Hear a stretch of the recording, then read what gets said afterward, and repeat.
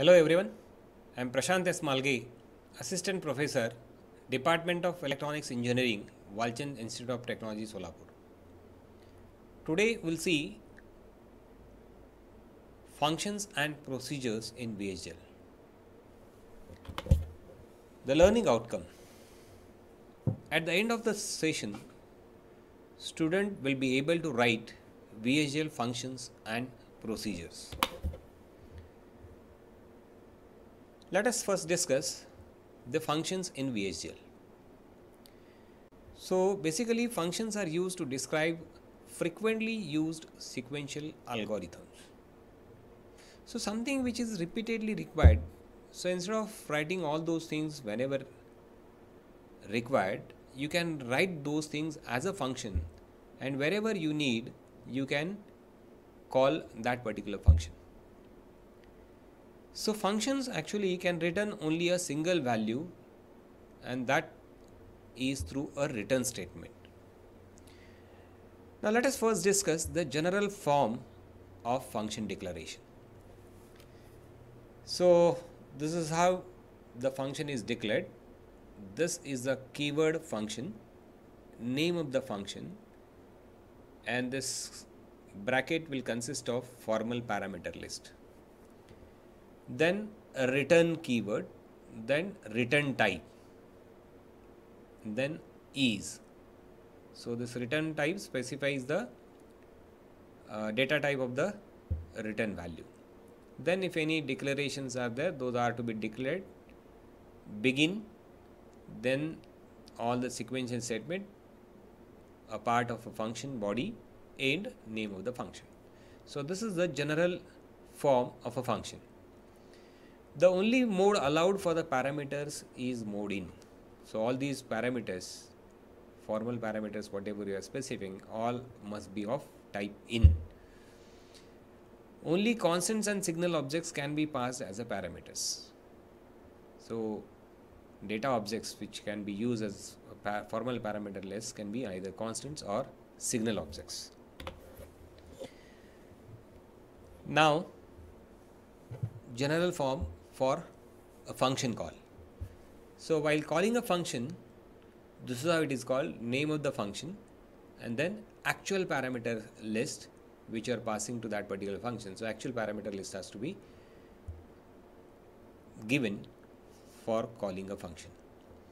The number and type of a parameters which are specified in this actual parameter list, it must match to the formal parameter list while declaring in the function declaration.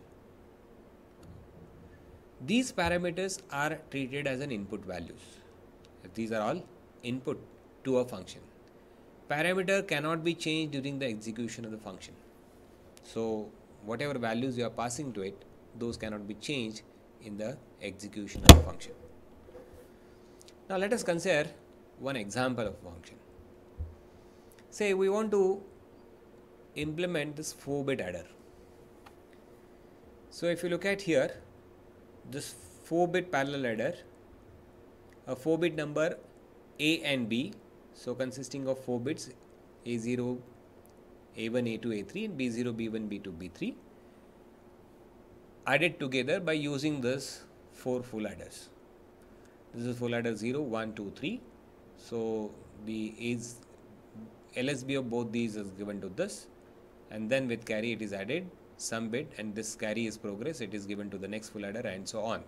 So this is how numbers A and B are added. Now to implement this, let us write a function. So function add for A, B, these are the two parameters, bit vector of 3 down to 0. Next another parameter is a carry which is of type bit, and it returns a bit vector. Now we need some additional variables. So variable cout bit, variable cin, it is also bit, and it is initialized to carry. So whatever carry you are passing to a function, to that this cin is initialized. Then another variable sum, which we are going to return, that is declared. So bit vector 4 down to 0, and this is initialized to all zeros. So when you are adding two 4-bit numbers, the maximum result possible is 5 bits, and hence the sum is declared as a 5-bit bit vector. Now let us consider the implementation of the function. So loop 1, this is a loop, it's a label for I in 0 to 3. Loop Cout. So this is basically the expression for carry and sum of full adder for I in 0 to 3 loop. So it means what? This particular loop will be executed for values of I which runs from 0 to 3, that is for I equal to 0, 1, 2 and 3. Now with I equal to 0, it will implement this particular full adder. So the carry output of this will be equal to A0 and B0, or AI and Cin, or Cin and B0. Now as this Cin is already an input carry initialized to, so that input carry along with A0, B0, the value of Cout is calculated. And sum bit, that is sum of 0, will be equal to A of 0 XOR B of 0 XOR Cin. So the sum 0 will be calculated. Once this is done, this output carry must be given as an input to next. So for that, this Cout will be assigned to Cin, so that with I equal to 1, this Cin will be Cout of the first full adder.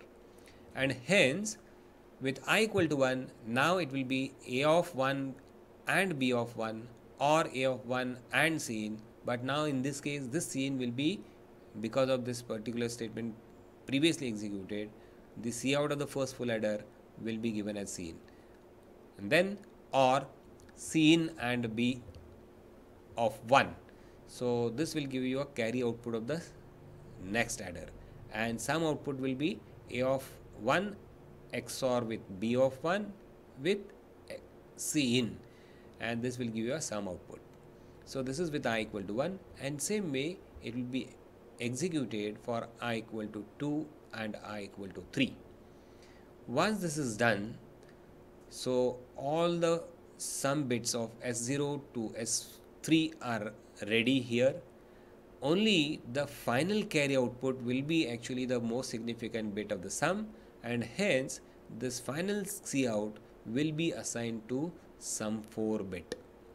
And so this 5-bit sum will be ready, and now it is returned with return sum. Okay, so this is how this function gives you addition of two 4-bit vectors. Now let us think on what will happen if add4 function is called as below. Add4 x, another variable is say y, but not of y is taken, and 1. Pause the video for a minute and think on this.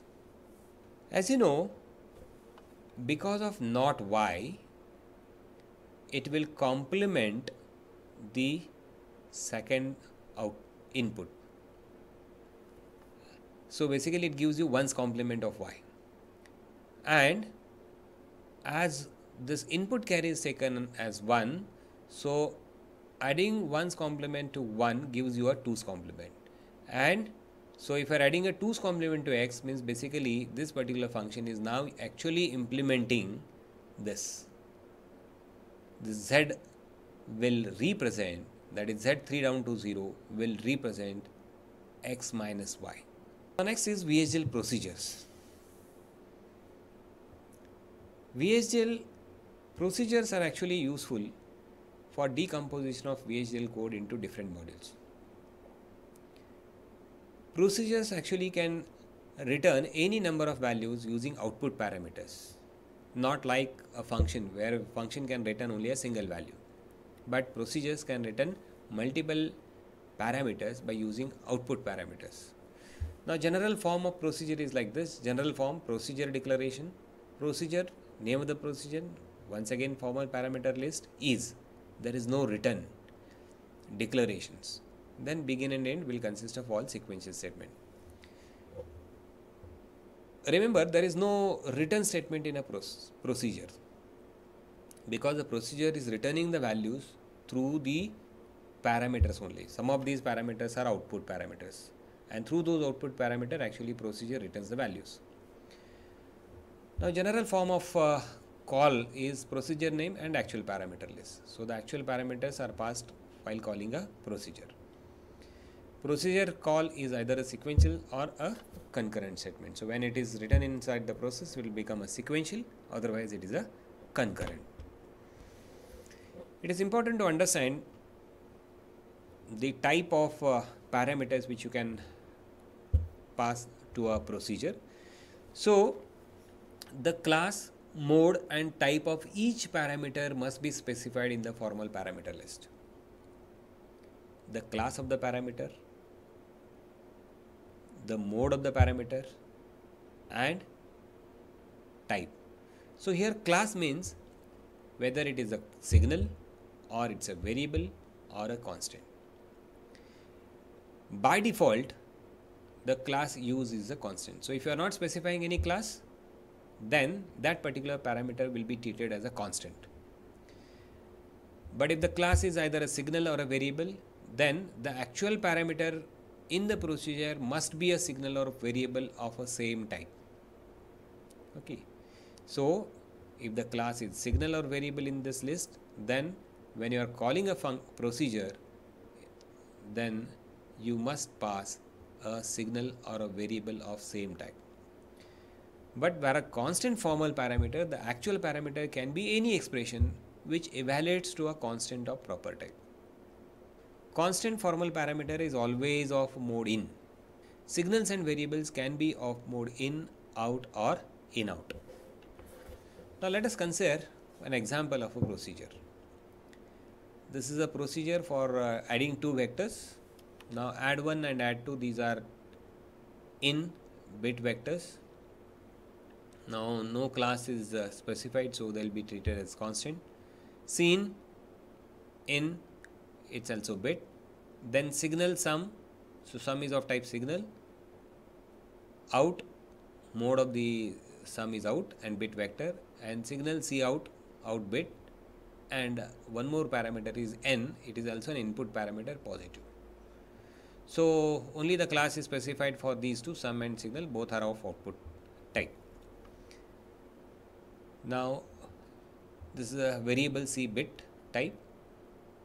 Begin C, C. So whatever input carry is there, that is given to C. Now once again, this is written as a loop. Now it's for an n bit vector, the loop will run from I equal to 0 to n minus 1. So for I in 0 to n minus 1 loop means these all statements will be executed for value of I from 0 to n minus 1. Now with 0, this will be sum of 0, XOR of add 1 0, add 2 0 and C, that is this input carry.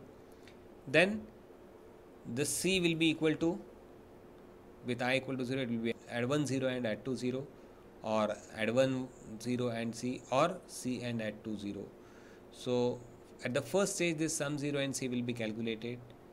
Now with I equal to 1, so this C will now go as an input to this particular statement, so it will be used as a input to second stage.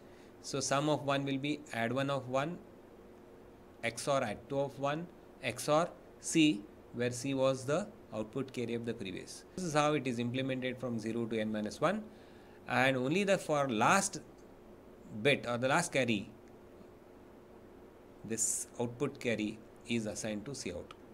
So here in case of procedure, there is no return statement. Whatever now here sum will be created, because as it is an output parameter, it is available wherever you are calling a procedure. So this is how you can write the procedure. These are the references. Thank you.